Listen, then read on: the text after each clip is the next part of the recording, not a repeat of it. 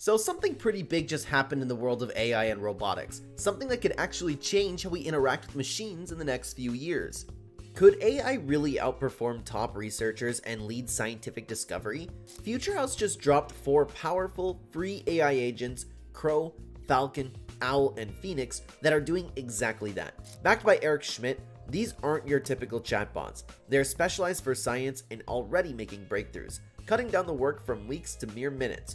This isn't beta, it's public, and it's here to stay. Let's explore how these AIs are revolutionizing the lab. If you enjoyed this video, please consider liking and subscribing. Meet the AI Dream Team. Future House emphasizes that these agents are built from the ground up specifically for science, not chit-chat. Crow is your quick draw generalist. Need a technician question answered fast? Ask Crow. It sifts through open access papers and delivers a concise, citation-studied answer. Falcon goes much deeper. It can digest dozens, even hundreds of full-text articles, pulling from proprietary databases like Open Targets.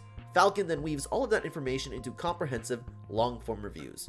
Owl, which was previously known as Has Anyone, acts as a scientific detective. It checks if a crazy experiment you're considering has already been done, saving you potentially 6 months of wasted lab time.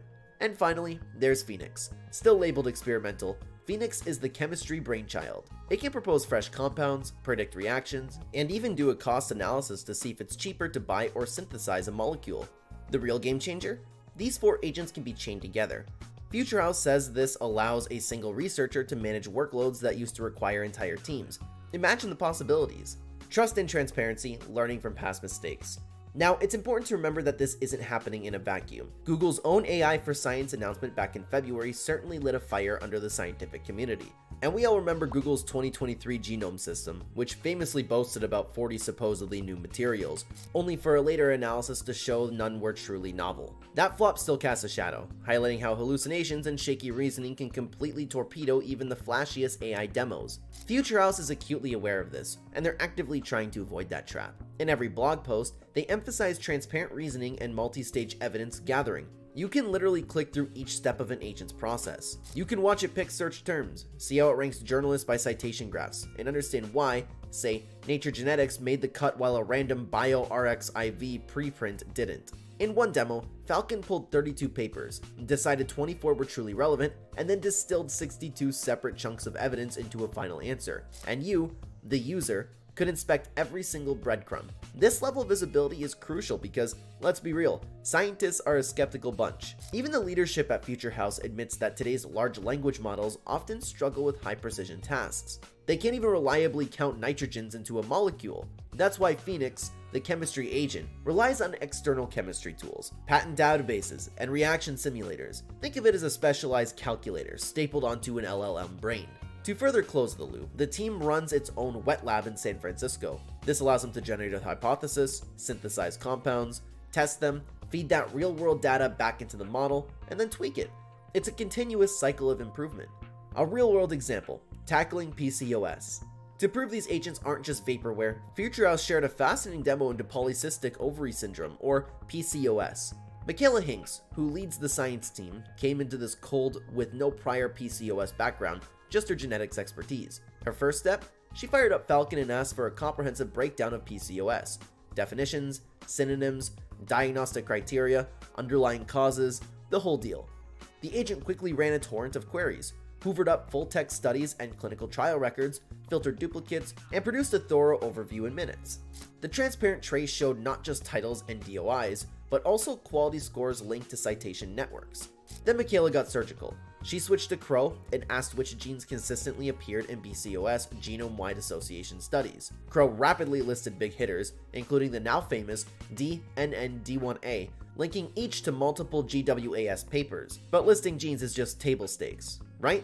So she pinged Owl. Has anyone used CRISPR screens to connect these GWAS hits to hyperandrogenism? Owl confirmed that yes, one group had indeed shown overexpression of DNND1A, boosting testosterone in vitro. However, Owl also revealed that nobody had nailed the exact mechanism.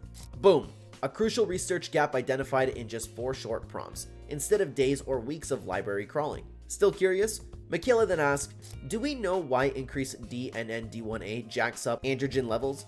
The agents came up empty, and that Future House argues, is the moment a wet lab experiment becomes truly justified. Most of us burn days or weeks just to reach that point. This is where Phoenix steps in. Given the open question, Michaela asks Phoenix to propose 3 novel, potentially drug-like compounds that might tamp down DNND1A-driven hyperandrogenism. Since no FDA-approved binders exist for that specific protein, Phoenix first mapped its protein interaction partners. Then, it fetched molecules that hit those partners, meticulously checking each candidate's patient status, solubility, functional groups, and even synthetic routes, discarding anything derivative. By the end, it produced a detailed dossier for each molecule, explaining why it might modulate DNND1A, and how much it would cost to procure, and even if it needed to be tweaked into a prodrug later on. Future House emphasizes that tasks like patient searching or AD-MET prediction rely on these specialized tools because, let's be honest, pure LLMs are comically bad at chemistry arithmetic. The metrics in the future. Future House has put their agents to the test, running benchmarks on literature QA precision and accuracy head-to-head against cutting-edge search models like XAI and even human PhD literature sleuths. Their agents top the charts in both retrieval precision and accuracy. While they haven't published raw percentages, the claim is, frankly, superhuman. To be fair, they do concede that Phoenix is less battle-tested and might make mistakes, which is why it's out there gathering public feedback. Rapid iteration is their strategy. Nobody is pretending perfection. And this honestly matters, especially for the genome disappointment and the broader worry that AI hallucinations could slip unvetted claims into real experiments. Scale is another critical aspect. PubMed alone holds 38 million papers. ClinicalTrials.gov tracks over 500,000 trials. Scientists globally juggle thousands of siloed tools. Future House argues that individual labs simply don't have the engineering muscle to scrape, store, or rate limit that much data. So, the nonprofit aims to be the infrastructure layer. Imagine API calls that allow your screening pipeline to auto-kick off literature reviews or contradiction hunts every night at 2 AM. The best part? Everything is free, publicly available, and open to feedback. The source code for key components is even opened under permissive of licenses. With board members like scientist entrepreneur Adam Marblestone and Eric Schmidt's backing, the lights are kept on without the typical VC pressure to monetize everything immediately. Of course, skepticism persists. A TechCrunch write-up noted that Future House hasn't yet produced an entirely novel discovery, no new alloy or first in-class drug, despite these fancy agents. But Future House counters that even Google's genome, with all of its fanfare, couldn't deliver genuinely new materials. They suggest the bottleneck is partially experimental logistics, not just algorithm smarts, which is precisely why they run a physical lab, to cross that last mile. Still, until a peer-reviewed breakthrough emerges, the broader scientific community will remain cautiously optimistic.